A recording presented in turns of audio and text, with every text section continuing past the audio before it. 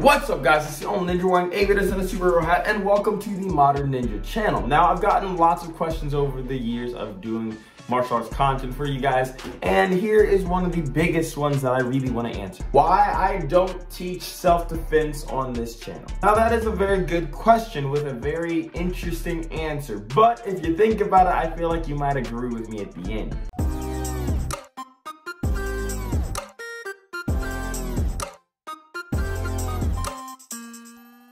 Now, first I want to say, it's not because I don't know it. I know, that sounds dumb for me to have to say, but there's enough people that have only seen the tricking videos that only think I can use a sword and toss it. So just know, that's not the case. Because most of my training actually consists in Tongsudo Mudokan, which is a traditional form of martial arts built for war. It was actually designed to help defend Korea while Japan was invading them. I want to say it's during World War I, but honestly, I can't quite remember offhand.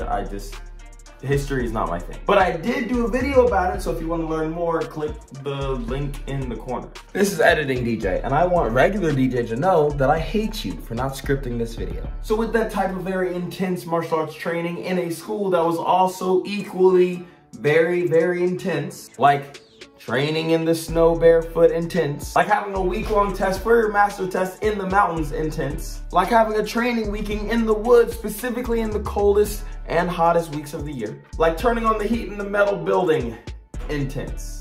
Did I just have like a flashback? Was a Hot Night in Granada type of moment right there?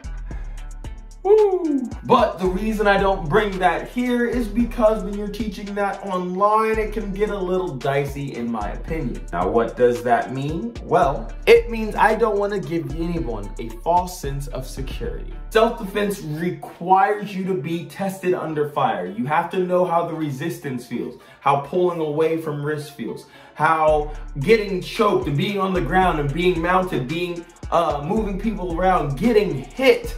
You have to know how all of that feels. And as far as I know, YouTube doesn't have a feature where they can just let me punch you through the screen. YouTube, if you need someone to test that out though, let me know. It'll be the new thing. We'll call it FightTube. Please, I want it to be a thing. You could just actually punch people through the comments. That would be awesome. Anyway, I'm getting sidetracked and Editing DJ is gonna hate this. Yeah, I do.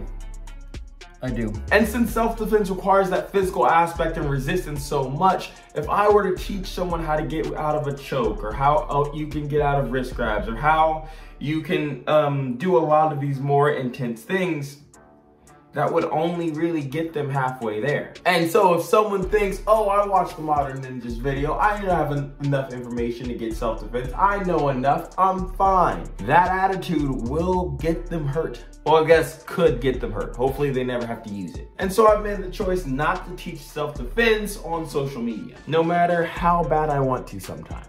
So if you're interested in learning self-defense, there's lots of places to do it, but you should find a place near you that you can go and train at. And if you want to learn cool stuff, well, you're in luck because I got you. I'll leave links, where links belong, but I'm doing a staff course very soon. I'm releasing the beta in December. So if you want to be a part of the free beta testing of my staff course, taking you from 0 to 60 in staff work and being able to do staff tricks and all the things you see me do with bow staff, then click the links as wherever they are. But until next time, my name's DJ Moore. This is the Modern Ninja, and I'm out. If you enjoyed this video, make sure to check out this one about Tongsudo Mudokan, the best martial arts, or this other one that YouTube thinks you'll love. Either way, make sure to subscribe so I can see you in the next one.